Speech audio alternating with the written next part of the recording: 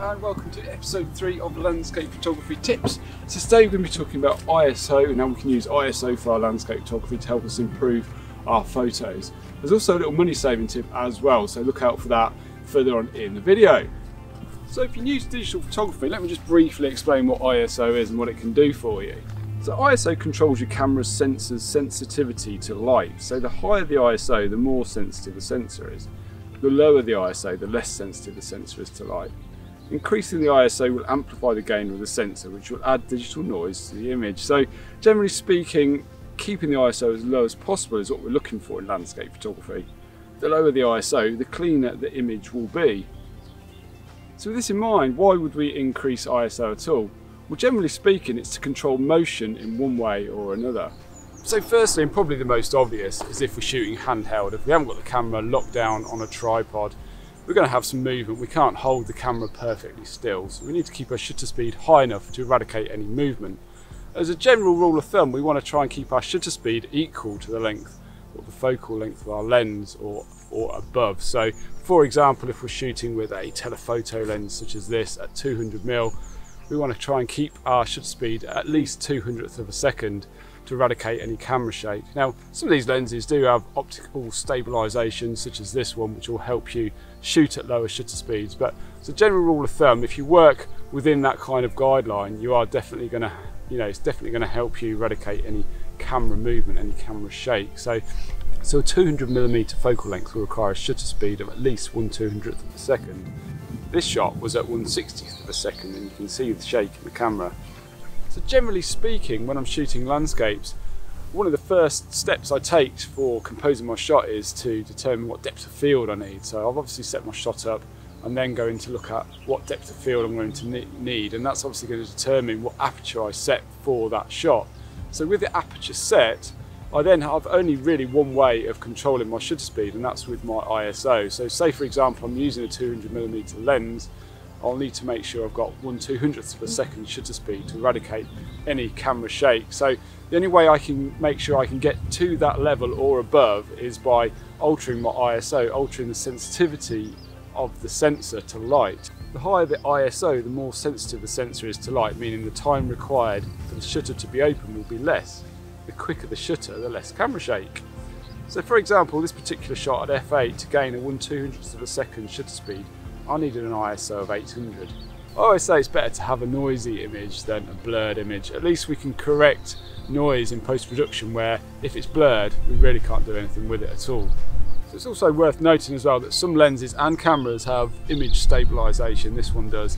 And what that does, it allows you to shoot at lower shutter speeds as well. So that will help you keep your ISO lower, and it's a useful tool if your lens or camera has that. So look out for that as well. So secondly, we can use our ISO to control motion blur from a creative point of view. So even if we've got the camera locked down on the tripod, on a day such as today when we've got a bit of a breeze, it's moving all these grasses, leaves in the trees, flowers, we might want to be able to freeze that motion and be able to capture a nice sharp shot. Now once again, we've probably decided on our aperture for the scene that we're taking, depending on what depth of field we want. And we're going to need to be able to control the motion in the grasses. As you can see, these are moving around, so you'll need to experiment here because it will depend on the amount of motion that you're trying to freeze. Take this shot of this barley for example. I've chosen an aperture of f11 to get my subject sharp from front to back, but my shutter speed is only 1/30th of a second with my ISO at its lowest, which is ISO 200 on this camera. Now look at the motion we're capturing in the grasses. You can see it's blurred. Now this may be the look we're going for, but we also might want to eradicate that motion. So we'll just need to increase our ISO, which will in turn increase our shutter speed. So now we're at 125th of a second, and that motion is now completely frozen, and we've eradicated that motion blur. So from a creative point of view, we might want to add motion into our photograph. Moving water is a great example of this. Here we have two shots of two different waterfalls, one shot at 1/4 of a second and the other shot at 2 seconds. The difference is very apparent. So this brings me on to my little money saving tip. Now quite often if we want to add motion to water for example, we'll need to be able to create a slow enough shutter speed to be able to do that. Now in bright conditions it's not always possible. So what we tend to do is add in a neutral density filter which will decrease the amount of light coming into the sensor of our camera. So For example, a 6-stop ND filter will reduce the amount of light coming into our camera by 6 stops. So a stop of light is a universal measurement that can be applied to our aperture, shutter speed and ISO. So putting a 6-stop ND filter on the front of the camera will reduce the shutter speed by 6 stops of light. So if our unfiltered shot was 1/30th of a second, say, for a nice balanced exposure, adding a 6-stop ND filter would take our shutter speed down to 2 seconds for a correct balanced exposure. So maybe we don't really want to get that dreamy milky water effect that like 2 seconds and below will give us. The option here would be to put a 3-stop filter on, and that will give us a 1/4 of a second exposure time.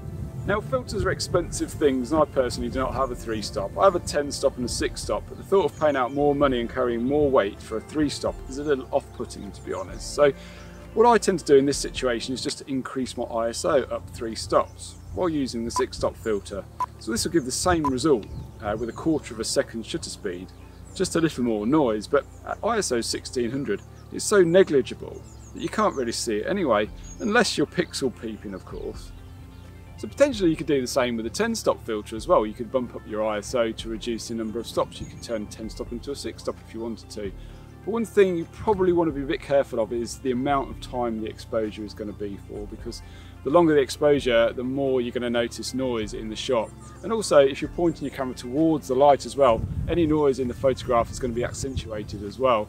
So a couple of things to look out for. And also, if you're pushing your post-processing, if you're really pushing the shadows up, or trying to reduce those highlights, again, this will introduce noise into the shot as well. And obviously, the higher the ISO during the exposure, the more that noise is going to be visible in the finished shot. So as a rule of thumb, ISO is a wonderful tool, but try and keep it as low as you possibly can for the cleanest image. But that being said, don't be afraid to use it either, because it really is a fantastic tool to have used in the right circumstances. So I've put a blog post together as well that will run alongside this video. You can go and check that out for some more information if you're interested. I'll leave a link to that in the description. You might be interested in my vlogs as well. I'll leave the link for those over there. Subscribe button's down there if you fancy subscribing for more weekly content. We're pretty much out every week, new videos every Thursday.